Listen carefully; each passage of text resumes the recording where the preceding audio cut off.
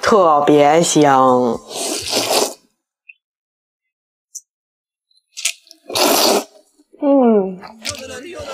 我跟你们说，就愉快的这个辣椒面啊，巨万能，做油泼面特别好吃。就这种宽面啊，就是菜市场啊啥都有，你就给它煮煮，然后你拿个碗放点蚝油、酱油，来一点生抽，稍微来一点点白糖。面煮熟了就可以关火了，把面条滤水，直接捞到盆里，撒上这个辣椒面，喜欢吃辣的多来一点，多来一点蒜，来上一勺热油，搅拌。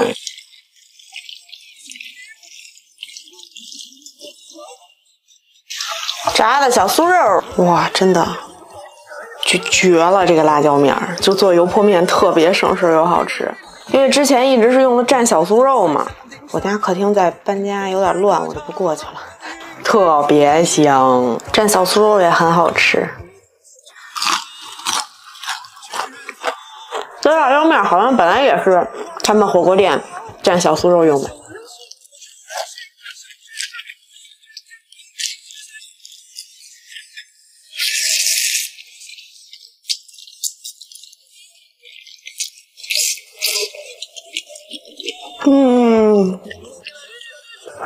它这个辣椒面是有辣味有香味还带点咸味，就可能也是炒过还是咋的，反正就是不用再放盐了，放点酱油和蚝油就足够了。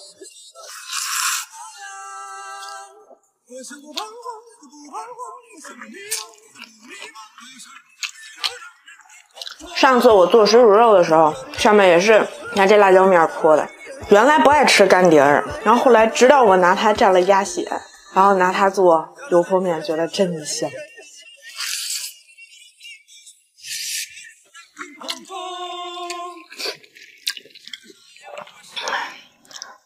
咱就是没那本事自己抻面啊，所以买那种现成的。你们要是家里有人自己会抻那个，就那么老宽那个大筐裤带面，这泼起来肯定更香。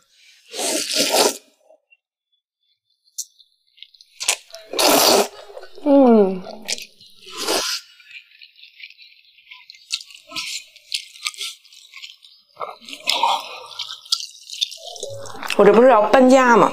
石头完了，中午对付一口，待会儿下午那搬家那师傅都来了。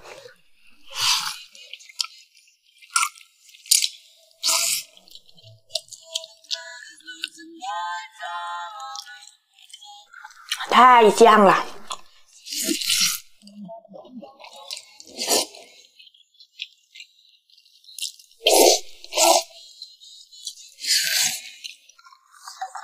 太香了，太香了！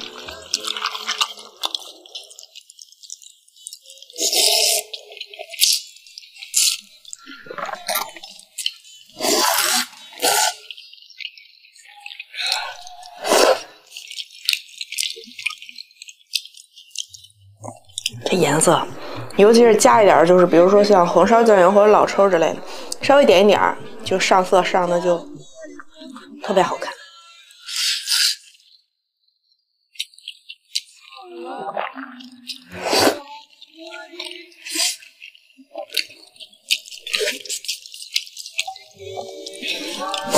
哇！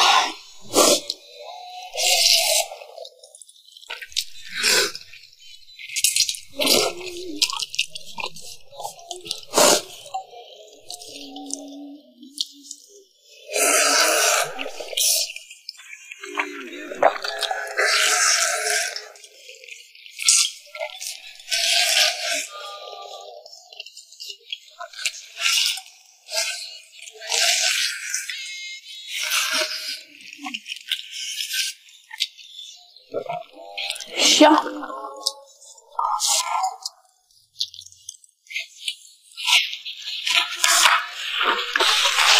哇！你们要是吃辣的，可以试试这辣椒面，真的可万能了。我也是偶然间才发现的。拜拜，我去搬家了，一会儿师傅该来了。巨多东西，哇，这一个肘子没有3斤也得有2斤半吧。这皮才60块钱。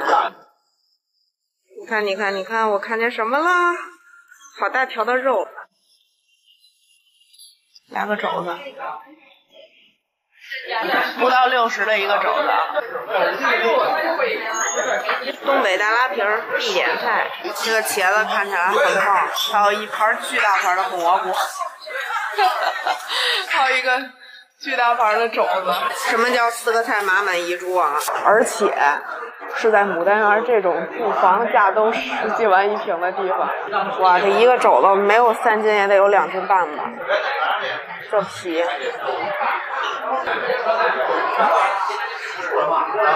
你快吃，你快吃。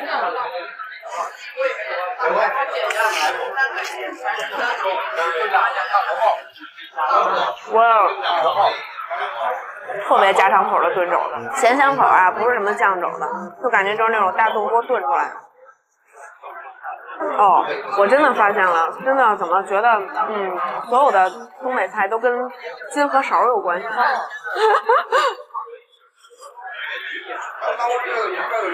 这个可能其实算是牡丹园附近小区的食堂吧。我们也是今天路过，肉巨厚实，而且炖的还真挺辣。我天，我尝一口瘦肉啊。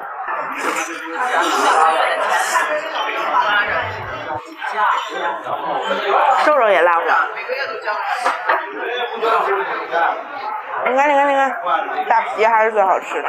其实你要说它有多好吃，也没有说多好吃啦。但是只要你想到它还不到60块钱，就是能在这种寸土寸金的地方能吃到一个肘子，真的是很不错了。而且好像开时间还挺长的。大皮。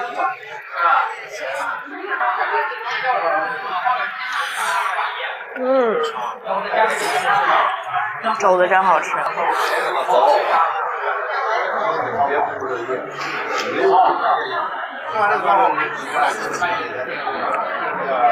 感觉这家饭馆就特别像食堂，就是你家楼下的宝藏家常菜馆。12点来，工作日都坐满了。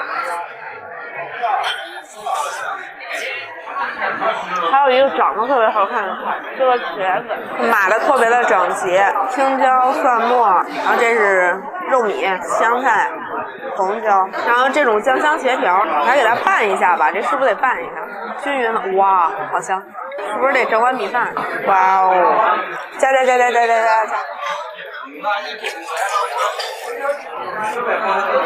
油炸茄条，工农菜。蒜提味儿，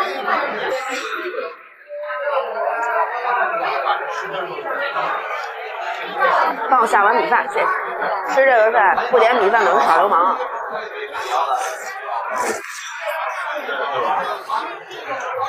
哇，有点拌饭，还有一个巨大盘的菜，反正吃东北菜都得点巨大盘的一个软炸鲜蘑，什么的，我就觉得炸的得有2斤蘑菇，就是这种裹了糊炸的，而且糊特别薄，你也不知道它怎么炸的，反正特别脆。吃，下手了我就。这个调料就特像小时候吃方便面那个调料。来说说吧，你们在东北菜必点的菜是什么？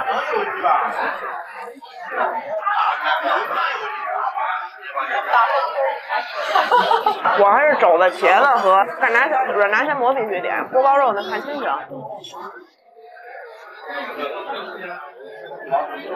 而且就感觉北京的东北饭馆做锅包肉的水平还是参差不齐啊。我们还说今天去东北那也没吃上呢，真惨。还有一个必点菜是个凉菜，东北大拉皮啊，他家那不放麻酱，就是那种蒜汁儿和那个辣油。然后这个汁真的挺好吃。吃！哇，你居然加上来了！对，你看它这汁是上面飘着红油，下面是那种拌菜汁，然后有点泛红的这种晶莹剔透的大拉皮儿。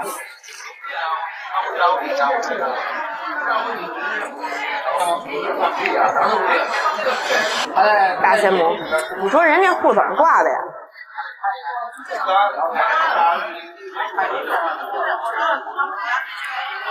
来了啊！难得看见他下手了，如果你真的能吃掉这么一块肉，有多好啊！我怀念小时候，就好多东北菜馆都19.9一个肘子的那个地，那都得10年前了吧？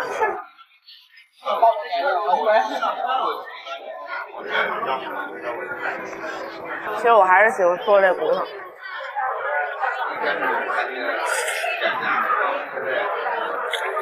这切骨肉真是特别香。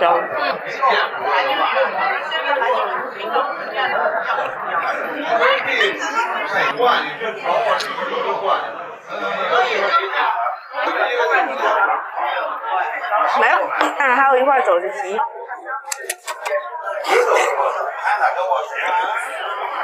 哇，这块是最好吃的，不接受反驳。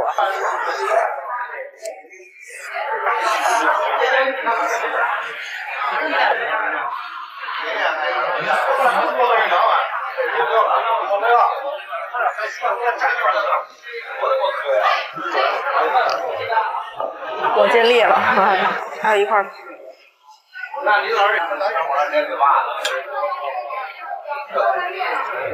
来，最后的拌饭环节。这个茄子，我觉得比地三鲜都更适合拌饭，真的太香了。这让我想起了我们昌平很古老的一个饭馆，叫黄薯大酒楼，他们家就有一个类似这样的茄子，巨好吃。对，只可惜黄薯已经拆了，我再也吃不到那样的茄子了。如果有昌平的小伙伴，只要你超过25岁，我觉得你一定知道黄薯大酒楼。懂味了，我无敌了！半盘茄子，1碗米饭，正好拌好。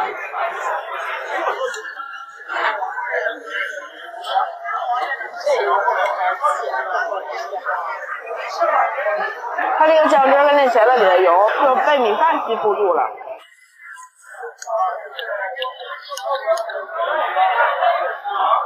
哇哦，好吃！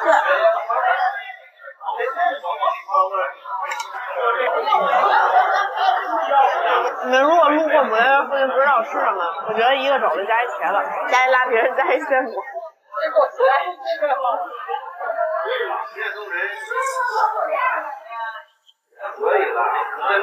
拉皮点不点两可，因为我觉得我可能个人更喜欢吃蘸麻酱的那种。但是这个茄子真的一定要点，肘子也适合点一个。我觉得主要是那肘子性价比太高了。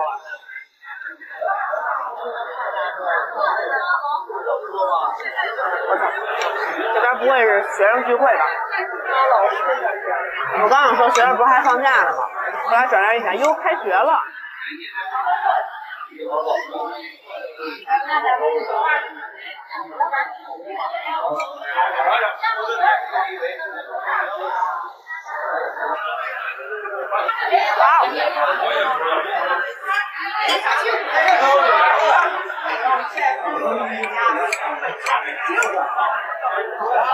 光盘。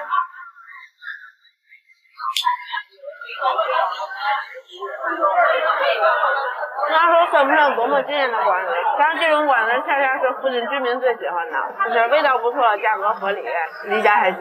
我看看之后还能出什么金勺、金手勺、金掌勺、金勺圆。那天还看见一个金大勺。拜拜。